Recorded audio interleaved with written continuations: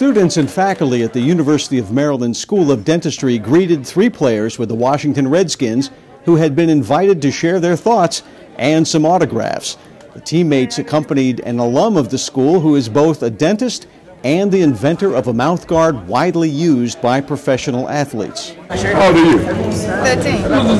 13? At the National Museum of Dentistry on the same day, students at Green Street Academy were eager to see and hear from players too. All had come to help observe National Facial Protection Month. And for young and old, the message was similar: raise awareness about the need for athletes to wear mouthguards.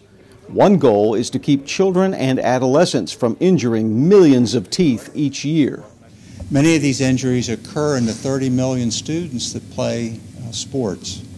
We're here today to hear from Dr. Michael Wright and his colleagues, NFL players Vernon Davis, Kendall Fuller, and A.J. Francis, who you recognize from the Washington Redskins. They're here to talk about the importance of using mouthguard protection when you participate in sports. Today is a great day. I'm going to share with you my passion today on a very important topic.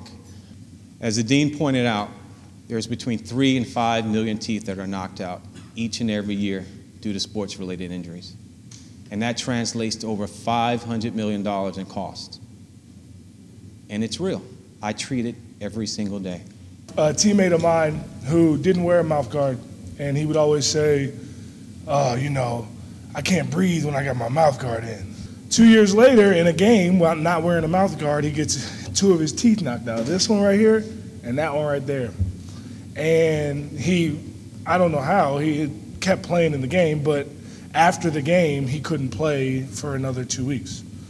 And that's all because, for no reason other than he didn't want to, he didn't have his mouthguard in. And it's a very simple solution to a problem that is going to cause you way more hassle than if you just wear your mouthguard. Any type of surgery in your mouth is not something, if you can avoid it at all costs. I just hope that you guys take this thing serious. Take it serious because it is serious.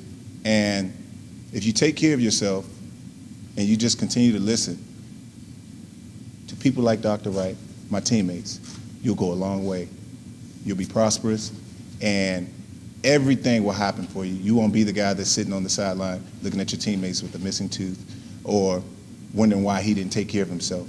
I think this is a great event to have these athletes take their time to come out here and speak to these children.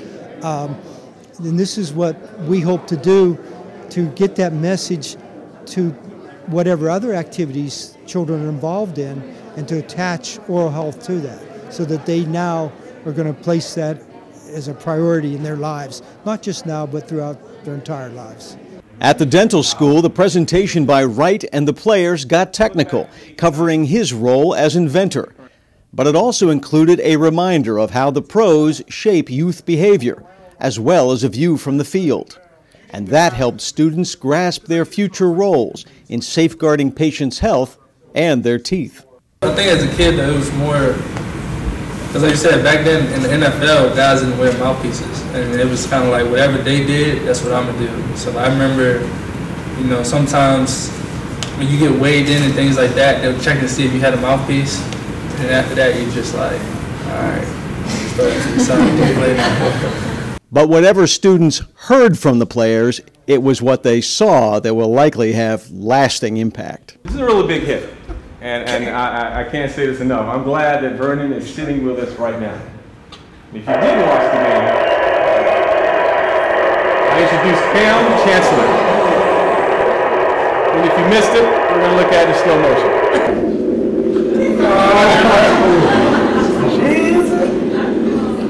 And he rose. And he's here. He's alive.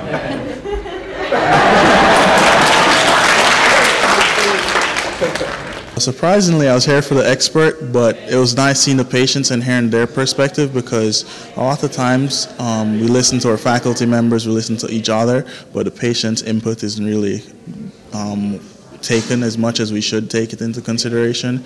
And to hear professional footballers tell you that something as simple as a mouthguard can change their ability to play the game, it's mind-blowing. On a day devoted to oral health, the players got a chance to tour the museum, which is a Smithsonian affiliate. And just like the middle schoolers who had their own tour, the Redskins enjoyed the dental history and the hands-on learning. Backside. Backside, all right, all right. Then what's next? Backside. Then I'll kind of go like right here a little bit on the teeth.